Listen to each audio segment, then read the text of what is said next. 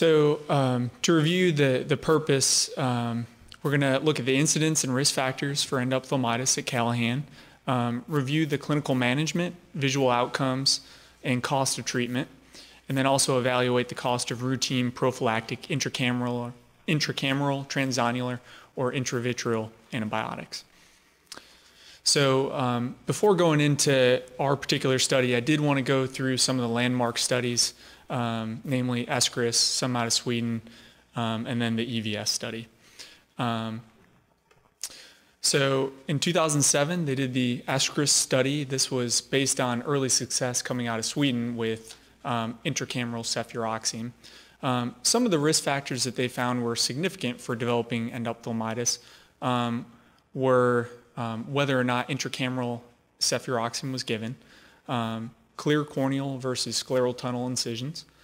The type of wound closure was not found to be significant, whether it's sutured or not. Insertion of the IOL was not found to be significant. The other significant things were the type of IOL material was silicone IOLs found to be a risk factor.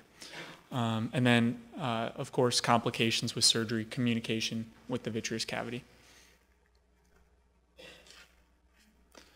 So looking at the etiology of the organisms most commonly found after acute endophthalmitis, it was, of course, gram-positive, but it's mainly coag-negative staph.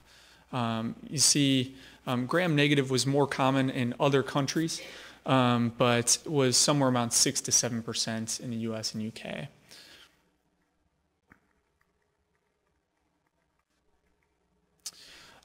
So the ESCRIS study grouped it into A, B, C, and D. Groups A and C did not have intracameral antibiotic injections, whereas B and D did. The other thing that it was separated by was perioperative antibiotics. So if it was given 1 hour, 30 minutes, and 5 minutes before the surgery or not. They did not find a significant difference between perioperative antibiotics, only whether or not intracameral antibiotics were given. And you can see that it was a significant reduction in the rates of endophthalmitis with intracameral antibiotics. So similarly, Sweden found the same things. Some other additional risk factors were age greater than 85, again, communication with the vitreous cavity, and then the absence of giving intracameral antibiotics. Things that weren't found to be significant were gender, diabetes, clear corneal incisions versus scleral corneal. And part of the problem there was not a lot of surgeons were using scleral corneal incisions. And then preoperative antibiotics weren't found to make a difference. But overall, you look at the very low rate of endophthalmitis, it was 0.029%. And that was over about 500,000 cases. And then again, France showed the same thing. The only thing I want to point out here, they started using kind of kitchen sinks. So they were diluting it themselves, but moxifloxacin during the case. You can look at from 2012, from 2008 to 2012 versus commercially available cefuroxime from 2012 to 2014. The rate of endophthalmitis was significantly lower. So that goes to show you dilution when you're preparing it yourself might be a bit of an issue, although the rate is still much lower when you give any form. And then quickly, the EVS study, the highlights here are that, as you all know, with hand motion or better vision, they did not find any difference between TAP versus vitrectomy, but with LP vision, there was a much better chance of regaining more vision if you did an immediate vitrectomy. However, the ESCRIS study and some other studies have pointed out that it's probably better if you're able to do early vitrectomy in terms of getting better visual outcomes.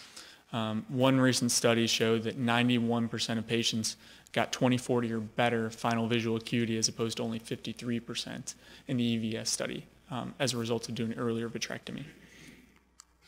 So in the current study, we did a retrospective review of all cases of endophthalmitis which occurred after cataract surgery only at Callahan Eye Hospital. and this was from 2012 to 2015. They all had to have at least 3 months follow-up. No cases were excluded. They all had that level of follow-up. And we only looked at cases that developed within 42 days of the initial surgery. We sorted out all cases by procedure code, and then there's also a quality care review committee which logged all cases of endophthalmitis. So if you look at the overall incidence of endophthalmitis, if you compare that to a lot of other studies in the US and elsewhere that are not using intracameral injections, our rate was lower. So it was about 0.085% averaged over the 3 years. Looking at the demographics and complications, you can see that 4 out of the 13 cases of endophthalmitis did have communication with the vitreous cavity. And then not really a significant difference in the number of males versus left eyes. And then we didn't see much of a difference in the age categories. Although there's such low numbers, it's hard to find any type of statistical significance. If you look at the onset of endophthalmitis, as opposed to a study coming out of Bascom-Palmer, which saw a lot of more delayed cases, the average onset for us was about 5 days. And you see a number of cases presented within 1 to 3 days of cataract surgery. Looking at the microbiology, it kind of fit with a lot of other studies. It was a little surprising that it was 100% gram-positive organisms, and again, mainly coag-negative staph. 61% of all the cases were coag-negative staph. One of the problems we've run into is with antibiotic susceptibility, not having good ophthalmology-related drug cultures. So a lot of the things they're checking for would be systemic drugs that we were given. So that shows a need that we need to probably have our own ophthalmology antibiogram. So we're testing for things we actually use. Looking at the visual acuity, you see that it's pretty comparable to that EVS study in terms of starting visual acuity after the diagnosis of endophthalmitis. However, if you look at the final outcomes, we had more patients with 20/40 or greater vision, almost 70%, and then we had more patients with less severe vision loss. So 85% of patients were 2100 or greater at their final follow-up. If you also look at the management of endophthalmitis, I think the large reason why we saw this was we didn't follow the EVS protocol. We did earlier vitrectomy. So 6 out of 13 patients who had hand motion or better vision received an early vitrectomy as opposed to initial TAP. If you look at the cost of endophthalmitis, our numbers are probably going to be a little bit higher than if you were looking at ambulatory surgery center. If you look at the overall cost of all cases, it was $240,000. This isn't necessarily what we got reimbursed, it was what we charged. And that also encompassed inpatient stays, the cost of all the medicines, and then did not include the cost of extra follow-up visits that came from having endophthalmitis. So now I wanted to look at the cost of prophylactic injections. If you look at commercially available intracameral cefuroxime, it's $13.25 in Europe per injection. If you times that by the number of cataract cases we performed over the past 3 years, it would be $203,000, which is cheaper than the overall cost of management of endophthalmitis. Some of the other drugs people tend to use would be moxifloxacin. If you look at the GoodRx cost of that, it's $156.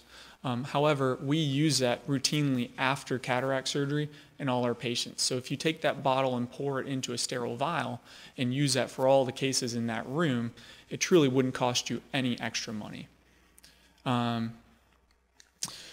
So quickly going through intracameral moxifloxacin and vancomycin. Of course, moxifloxacin has both gram-positive and gram-negative coverage. One thing you have to be concerned about is the rate of coag-negative staph having resistance to fluoroquinolones is going up. So particularly having cultures that would look at the rate of resistance to fluoroquinolones would be very helpful for us. Vancomycin in our subset of 13 patients treated every single one of the patients. One other big issue now is whether or not you should just go dropless and do dropless cataract surgery. So currently Imprimis is selling Trimoxi-Vanc or Trimoxi. $25 per injection was a quote I was given by the company. And 80% of the time patients won't need any additional drops after surgery. Patients who probably will would be diabetics or those with an EMP. Downsides would be the decreased wow effect from the steroid kind of clouding their vision initially. And there are some reports of toxicity if improper dilution is used. So in conclusion, we had an overall lower rate of endophthalmitis than most other U.S. studies. We should consider using intracameral antibiotics, particularly in the case of a broken bag or a complex case where hardware needed to be used to decrease the over financial burden of endophthalmitis.